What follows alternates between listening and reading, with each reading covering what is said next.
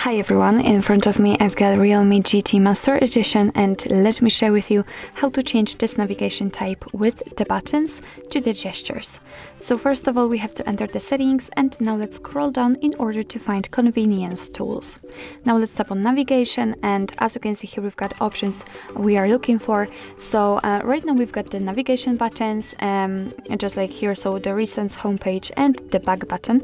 We can customize it if you want to. You can change the layout, the position of particular options, so you can switch the recents and the back option.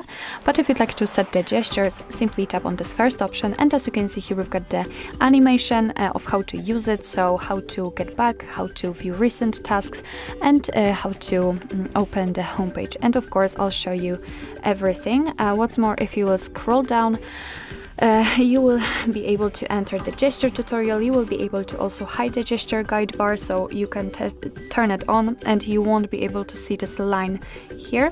As you can see, you will be able to turn on the vibration on back navigation, switch to previous apps, mistouch prevention, and so on and so on.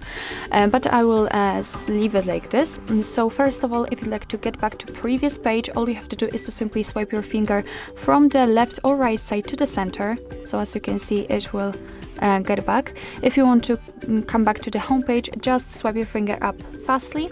And if you'd like to enter the recents, just swipe your finger up gently and hold it somewhere here. And here we've got the recents. So actually this is it. This is how to set the gestures navigation in your Realme GT Master Edition. Thank you so much for watching. I hope that this video was helpful, and if it was, please hit the subscribe button and leave the thumbs up.